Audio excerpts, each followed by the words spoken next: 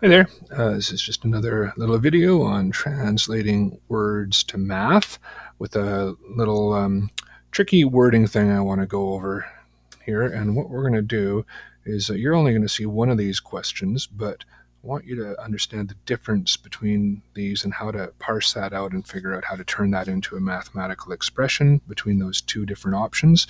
So in the first one, we have the difference of the quotient of m and n and p.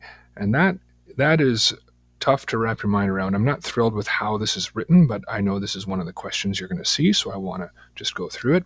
So looking at our solution here, we start with, we see we have the difference of something.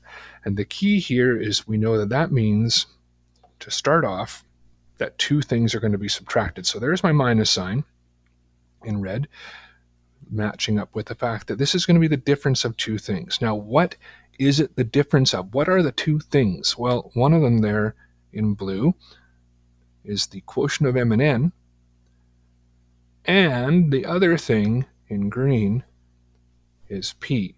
So it is the difference of, that means there's two things. What are the two things? One in blue here and one in p. Now this thing in blue, what is the quotient of m and n? Let's ignore everything else and just think about that blue. Quotient means division, and one way we like to write that is with a fraction. So there is the quotient of m and n, m divided by n, or n over n in a fraction form. So that's the one thing that we're taking the difference of. The other thing is p. So there we go. Let's write that as a final answer. M over n minus p is the difference of two things, the quotient of m and n and p. On to b. Very similar, except you see that the words difference and quotient were switched. So we're going to start with saying this is going to be the quotient of two things. Well, how do we write the quotient of two things? Again, we're using fraction form here. We will talk a little at the end about the possibility of using the division sign. But one of the ways we write a quotient is something divided by something, something over something in fraction form. So there's a fraction bar, which is going to allow us to take the quotient of two things. One will go on the top, one will go on the bottom. What are the two things? Well, again, one of them here in blue. The two things we're taking the quotient of are the difference of m and n, and the other thing is p. So one thing, the difference of m and n, the other thing, p. This is going to go on the top, this is going to go on the bottom, so now it's just a matter of putting them there. M minus n on the top, because that is the difference of m and n. That means we subtract them. And we put the p on the bottom. And let's write a final answer there. M minus n on the top and p on the bottom. The quotient of the difference of m and n and p. The quotient of, fraction, the difference of m and n, m minus n, and p. P on the bottom of the quotient.